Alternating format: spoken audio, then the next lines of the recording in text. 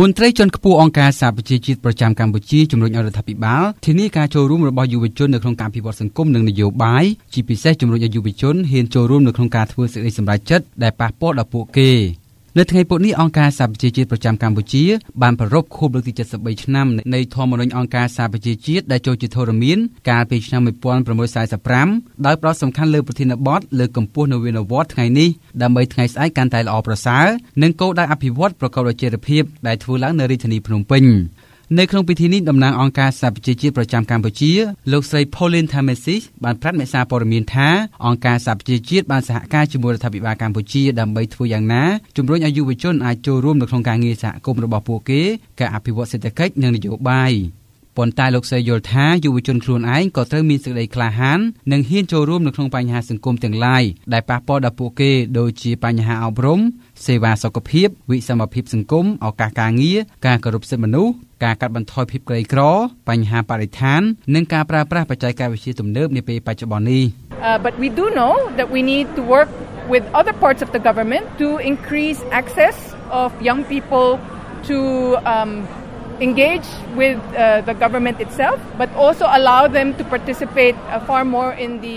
community ឥឡូវនេះអង្គការសហប្រជាជាតិមានកម្មវិធីមួយស្ដីពីការងារសម្រាប់យុវជនដែលយើងកំពុងធ្វើការជាមួយក្រសួងការងារហើយយើងក៏កំពុងធ្វើការជាមួយក្រសួងអប់រំដើម្បីផ្ដល់នូវឱកាសជំនាញការអប់រំដើម្បីពង្រីកការចូលរួមក្នុងជីវភាពសេដ្ឋកិច្ចឲ្យពួកគេអាចចូលរួមបន្ថែមទៀតក្នុងការកសាងសហគមន៍និងការចូលរួមក្នុងនយោបាយនៅក្នុងប្រទេសនេះនៅក្នុងពិធីនេះដែររដ្ឋមន្ត្រីក្រសួងអប់រំលោកហងជុននរុនមានប្រសាសន៍ថាយុវជនកម្ពុជាត្រូវខិតខំពង្រឹងចំណេះដឹងនិងសមត្ថភាពត្រៀមខ្លួនដើម្បីឱកាសការងារនិងសិក្សាពីភាពជឿនលឿននៃបច្ចេកវិទ្យានៅពេលបច្ចុប្បន្ននេះដោយថាដើម្បីចូលរួមអភិវឌ្ឍសង្គមជាតិនិងពិភពលោកទាំងមូល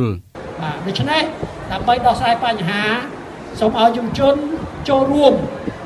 បាទប្រសិនបើយុវជនអត់ចូលរួមយុវជនមិនអាចដោះស្រាយបញ្ហាបានទេដូច្នេះការចូលរួមរបស់យុវជន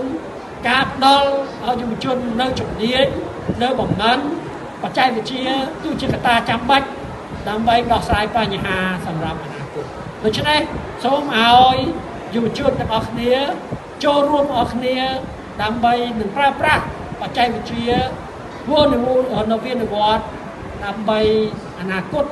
មិនត្រឹមតែកម្ពុជាទេប៉ុន្តែអនាគតពិភពលោកទាំងមូលនាយកប្រតិបត្តិអង្គការយុវជនស្ម័គ្រចិត្តដើម្បីសង្គមលោកប៉ែនសុមនីសង្កេតឃើញថាយុវជននៅកម្ពុជាកំពុងជួបប្រឈមនឹងបញ្ហាជាច្រើនដូចជាទាក់ទងនឹងវិស័យអប់រំការងារសុខាភិបាលបញ្ហាបរិស្ថានសិទ្ធិទទួលបានព័ត៌មាននិងមជ្ឈដ្ឋានសុវត្ថិភាពសម្រាប់យុវជនជាដើមលោកថាបញ្ហាទាំងអស់នេះគឺជាឧបសគ្គដែលធ្វើឲ្យយុវជនកម្ពុជាពិបាកនៅក្នុងការប្រកួតប្រជែងជាមួយយុវជនផ្សេងទៀតនៅក្នុងតំបន់និងការត្រៀមខ្លួនចាប់យកឱកាសការងារនៅក្នុងស្រុកទី1ពាក់ព័ន្ធនឹងបញ្ហាអប់រំទី2ពាក់ព័ន្ធនឹងបញ្ហាការងារទី3ពាក់ព័ន្ធរឿងសុវត្ថិភាពរបស់យុវជនទី4ពាក់ព័ន្ធរឿងសុខភាពរបស់យុវជនគឺជាចំណុចសំខាន់ដែរហើយទី5ពាក់ព័ន្ធនឹងនិរន្តរភាពបរិស្ថានរបាយការណ៍របស់អង្គការយុវជនស្ម័គ្រចិត្តដើម្បីសង្គមបានបង្ហាញថាក្នុងចំណោមពលរដ្ឋកម្ពុជាជិត16លាននាក់មាន